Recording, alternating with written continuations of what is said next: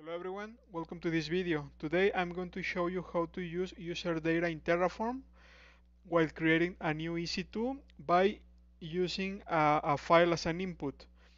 This is part of the infrastructure as a code series that I'm working on, and you can find the rest of the videos in the channel's playlist. You can also find more tutorials about different technologies and topics.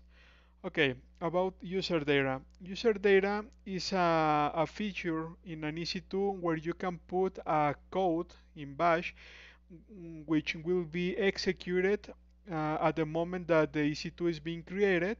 And that way you can have already installed some software from the beginning.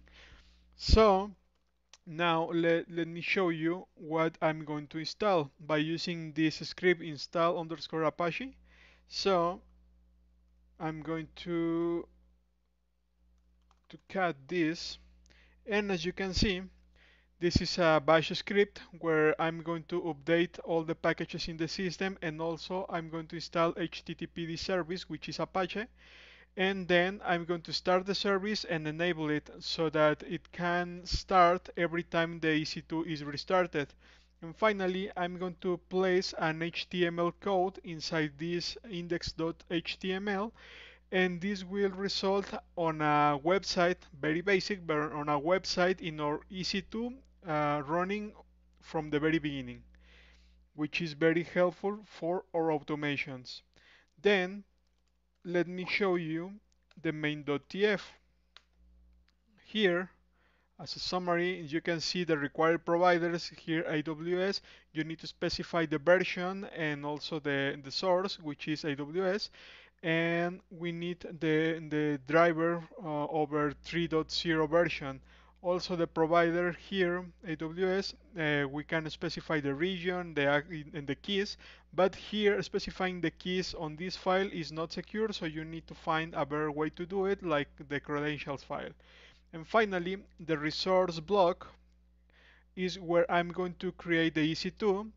These parameters were already explained in a previous video. In a nutshell, is the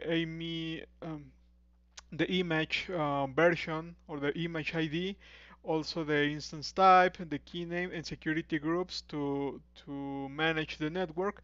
But the key thing on this video is this line, because we are using the user data and we are using also this file function from Terraform, which allows me to read this install apache.sh file and retrieve all the commands that I just shown, and it will pass these commands to Terraform to execute them at while the EC2 is being created.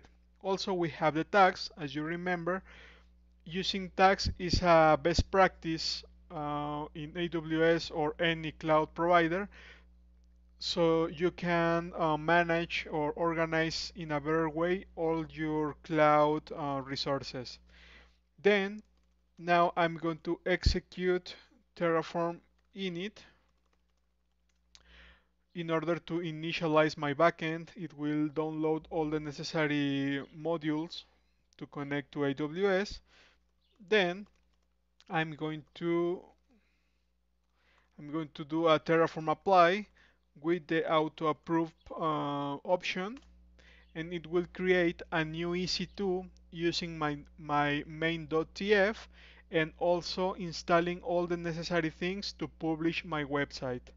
So I'm going to pause the video and resume when it is done. Okay, it's just finished. You can see one resource was added, and here we can have the public IP, for instance. I'm going to copy it.